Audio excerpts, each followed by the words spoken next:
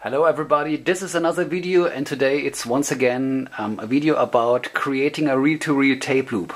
Okay, I did a video about this topic some weeks ago, and in one of the comments somebody asked me and told me that it must be very easy to do a professional tape loop on a professional tape recorder like the Studer recorder, and asked me, so to say, if I'm gonna do this on the Revox A77 too, and I said yes, I can. And I will do it. Here is the tape recorder. At first I have to record some signal, press record, and I'm using another piece of music. I'm using today Yes, Owner of a Lonely Heart, and there's a drum loop, and that's what I want to do. The loop starts right now.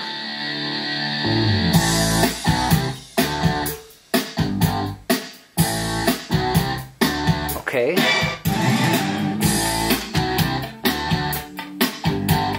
So that's everything I need, and now I have to play back the tape because I want to not play back, play forward. Sorry, because if I want to use it on the Revox tape recorder, I have to use a usually 3-dent reel like this here. It's a little bit fast, a little bit slow, I mean. And I have to change it from the Bobby, we call it Bobby NAB adapter, to this one. It's not an NAB adapter, it's a AEG. Okay. So, and by the way, you can see how to change the adapters. Press here and the adapter comes out. This is the special adapter. And this is the 3-dent adapter. You can just change it. Then I have the reel. And now I have to change the track because the A77 is an international recorder. So, oops. Sometimes it works, sometimes it doesn't work. Maybe I'm too nervous because of the video. Okay, now backwards. You can see the A816 is really fast in spooling, 15 meters per second. These are 50 meters per second. So it's really fast. This is the ball bearing that makes that horrible sound. Whoops. And the brakes are very good too, like you can see. Okay, and now I have to change the camera position to the A77. So, oh, there are some shadows. This isn't good. I do it this way. So, and now the tape on the A77.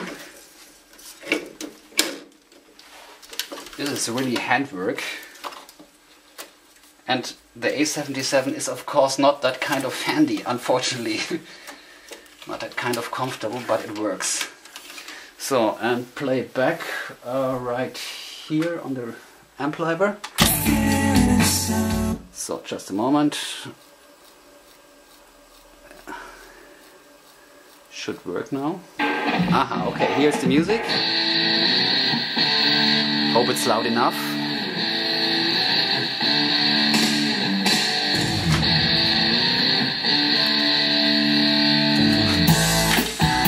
And here we are.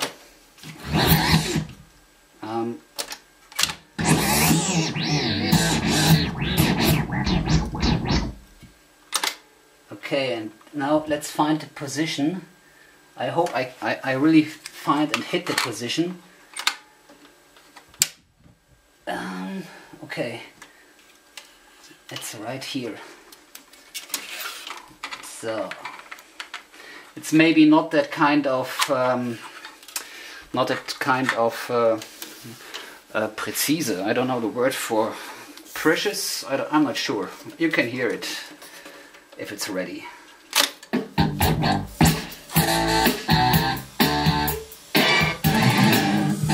Okay, here we are.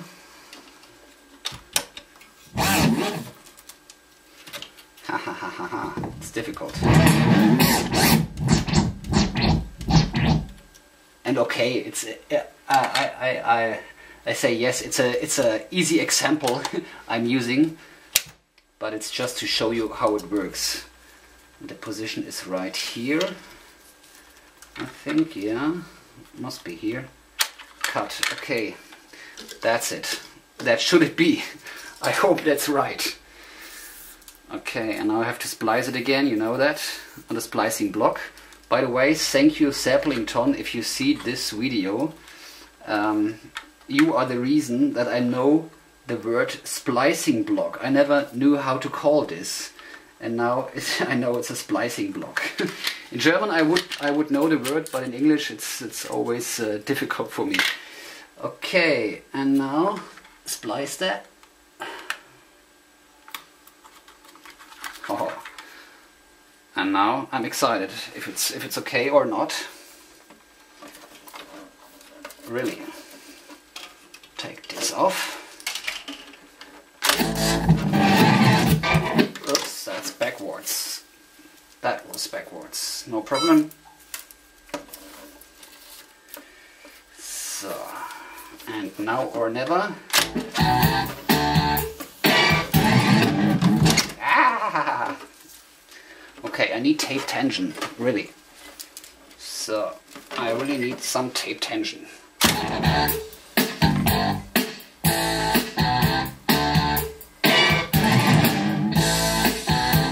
Could be a little bit better.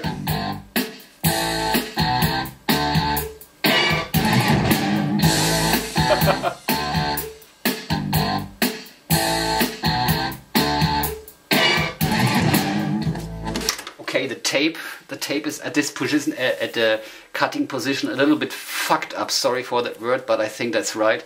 You can see this. I hope you can see it. It's a little bit, I don't know the right word for it, but you can see what I mean. And by the way, the splicing position is not that kind of good. But if both of these things are okay, I think you can see it must be easy to do this. And now you can see this. It was inside there. Oh yeah, and this one is fucked up too. Okay, forget it. But I just want to show you in this little movie that it's possible on the A77 too. Hope you enjoyed it, and see you next time. Bye bye.